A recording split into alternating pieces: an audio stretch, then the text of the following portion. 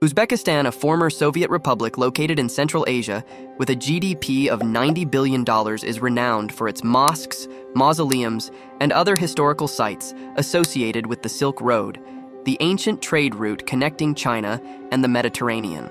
Due to its geographical location, Uzbekistan faces the unique challenge of being doubly landlocked.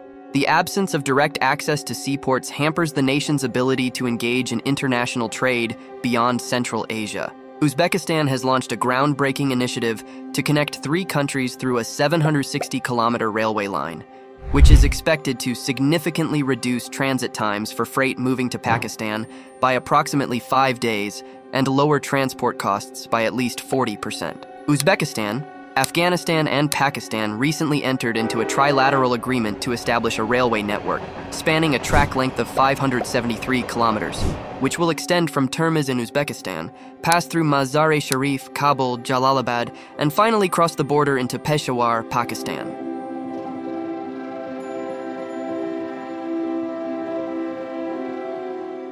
The Uzbekistan-Afghanistan-Pakistan Railway Project, which is also known as the Trans Afghan Railway Project, initially proposed by Uzbekistan in December 2018, seeks to extend the Afghan rail network from Mazar-e-Sharif to Kabul and onward to Nangarhar province. From there, the railway is planned to traverse the Torkham border, connecting into Pakistan through Peshawar. Upon reaching Pakistan, cargo will be unloaded and integrated into the Pakistani rail system, ultimately reaching the seaports of Karachi, Gwadar, and Qasim. This railway project is designed to accommodate up to 20 million tons of cargo annually. Once operational, it is anticipated to drastically reduce the transit time for goods traveling from Uzbekistan to Pakistan, reducing it from 35 days to just 3 to 5 days. The planned length of the railway is 573 kilometers, and it will be constructed with a 1,520mm Russian gauge at an estimated cost of $4.8 billion. The construction timeline is projected to be approximately 5 years. The project is currently slated for completion by the end of 2027, with trains having the potential to transport up to 15 million tons of goods per year by 2030. In addition to these advancements, the 760-kilometer, 472-mile railroad is expected to cut delivery times for cargo between Uzbekistan and Pakistan by around 5 days, while also reducing the cost of goods transportation by at least 40%, according to estimates. Ever since the Central Asian republics gained independence in the 1990s, Pakistan has recognized the immense importance of building strong relations with these nations. Such relations are seen as a key driver for regional connectivity, trade, and commerce. To achieve this vision, Pakistan has embarked on several initiatives, including the CASA 1000 project for hydroelectricity export, the Tapi natural gas pipeline project, the Quadrilateral Traffic and Transit Agreement, and the Pakistan Stream gas pipeline. The Pakistan-Afghanistan-Uzbekistan Railway Project is another crucial component of this regional connectivity strategy. This ambitious endeavor seeks to bridge the gap between Pakistan and Uzbekistan and foster greater collaboration in the region.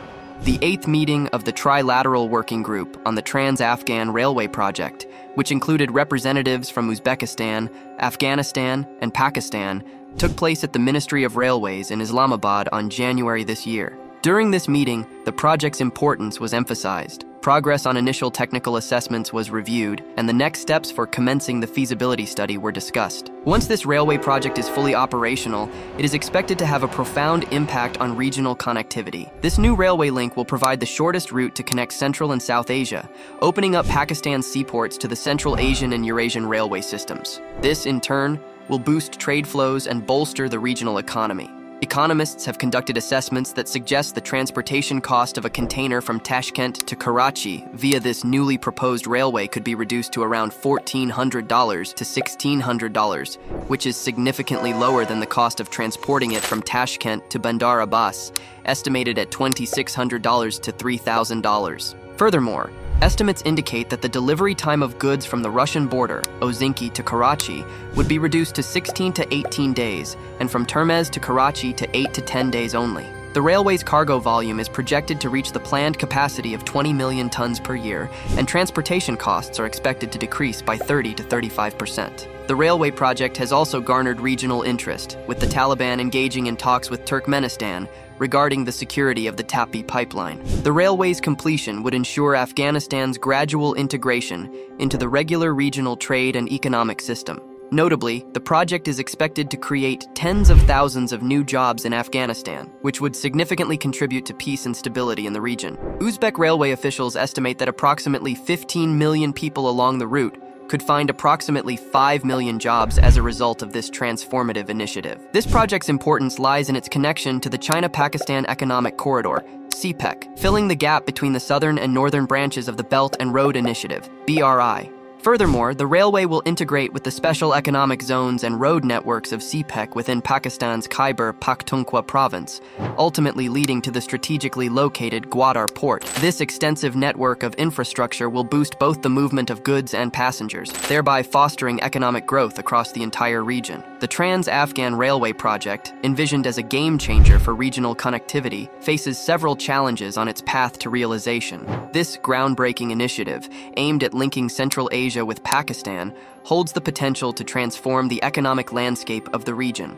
However, before this vision can become a reality, several formidable obstacles must be overcome. One of the foremost hurdles in the implementation of the project is securing the necessary financing, estimated to be around $4.8 billion. The scale and complexity of the undertaking require a substantial financial commitment, and finding the right funding sources is crucial to moving forward. While the source of funding for the project remains uncertain, several financial institutions, including the World Bank, the Asian Development Bank, the European Bank for Reconstruction and Development, the Islamic Development Bank, and the Asian Infrastructure Investment Bank, have expressed interest in participating. Securing the necessary funding will be a critical step toward overcoming this challenge. In Afghanistan, developers must navigate rugged mountainous terrain, deep valleys, and a relatively dry climate with limited rainfall. These physical constraints are compounded by the harsh environmental conditions during construction. The Salang Pass, where a part of the railway is planned to traverse, sits at an altitude of 3,500 meters, making it one of the highest railway lines globally. This high-altitude region is prone to heavy snowfall and avalanches during the winter, potentially disabling the railway for extended periods. The need to build a tunnel under the mountain to ensure year-round access adds to costs and can complicate or delay transport activities. In response to the challenges posed by the Salang Pass, the Afghan side has approved an alternative route through Baghlan and Bamiyan. This route, often used when the Salang Pass is temporarily closed for repairs, may slightly extend the journey time but could be a game changer in terms of ensuring the railway's reliability and efficiency. Another significant barrier is the difference in railway gauges. The railway line in Afghanistan will be built with the Russian broad gauge of 1,520 mm to facilitate connection with Uzbekistan. However, a gauge change is necessary at the Afghanistan-Pakistan border, where the track switches to the broader 1,676 mm gauge used in Pakistan. This gauge change requires trains to stop for several hours at the border, while technicians modify their wheel tracks, adding to delays and costs. The project's importance is underscored by Uzbekistan's preference for Pakistani seaports. This choice is based on Pakistan's perceived stability compared to its alternatives, such as Iran with its economic sanctions, and Turkmenistan with additional border inspections, transit tariffs, costs, and delays. The proposed rail line has the potential to transform Uzbekistan from being landlocked to land-linked. Beyond providing the shortest access to the warm waters of Pakistan, the Trans Afghan Railway Corridor, together with the China-Kyrgyzstan-Uzbekistan Transport Corridor, could unite four economically robust Eurasian regions: Europe, China, Russia, and South Asia via Central Asia. This prospect has the potential to be a game changer for the region's future, significantly enhancing economic ties and regional stability. Due to its geographical location, Uzbekistan faces the unique challenge of being doubly landlocked. The absence of direct access to seaports hampers the nation's ability to engage in international trade beyond Central Asia.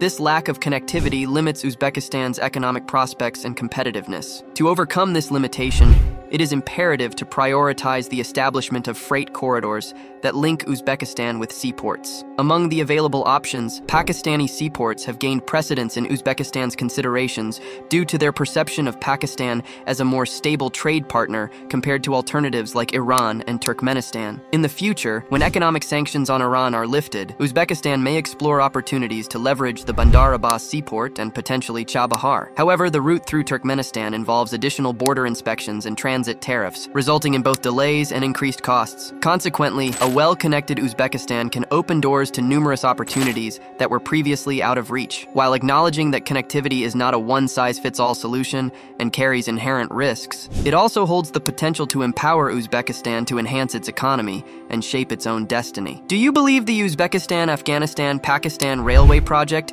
has the potential to be a game changer? Please share your thoughts in the comments section, and don't forget to like, share, and subscribe to our channel.